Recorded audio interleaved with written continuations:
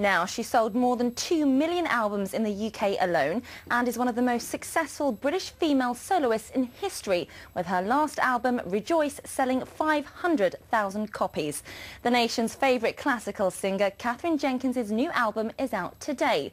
This will be her 6th album and her last with her current record company, as she's off to pastures new in a bid to break the American market. Lucy Cotter went to catch up with her over a cup of tea. Katherine Jenkins, Welsh singing sensation, Forces sweetheart, darling of the classical world, and of course an incredibly busy lady. But I'm very pleased to say Katherine has got 5 minutes spare and joins me now.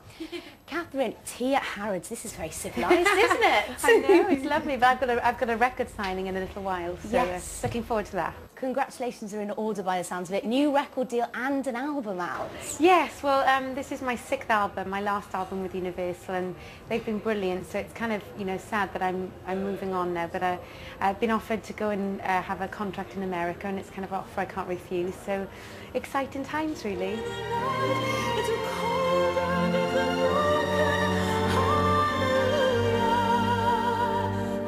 I think it's quite a scary prospect because Europe's relatively small and then you go to America and it's quite frightening really, isn't it? Yeah, I think it's going to be a massive challenge and you do have to go there and put the time in, so I think it'll be a few months initially and then I'll have to go back and kind of split my time a little bit, but yeah, it's just something I'm going to go and do and see what happens, but I like challenges, so it's going to be a new challenge to go over there. And this new album, this is going back to your roots, to when you were a singer at church choirs. Well, with this being the last of the current record deal, I thought it was kind of nice to go full circle, go back to the beginning, and I learned to sing in my local church choir, so I thought it was nice to make an album of all that beautiful music that I first fell in love with. And quite emotional, I would think, kind of looking back to your childhood days and very emotional songs as well. Yeah, one in particular, whenever we would do family parties and things like that, my dad always asked me to get up and sing P.A.A.Z. by Andrew Lloyd Webber.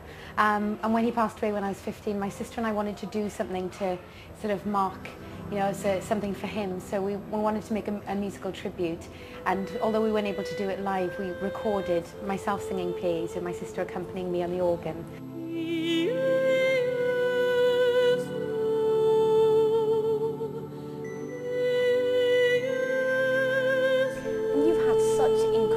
Phenomenal success. Does it still surprise you that all this has happened? I'm amazed that there are people waiting to, you know, to have a copy of the album side. I'm amazed. Still after 6. I promise you, it's gone so quickly. It's been 5 years and 6 albums, and I never ever imagined this would happen to me. So I'm just still incredibly grateful for everyone's support, and I'm loving it. And it's just, yeah, I'm still excited every morning when I get up. Oh, well, congratulations, and we'll let you get to your signing. Thank you. Thank you so much Nice for your time. Thank you. A very talented young lady.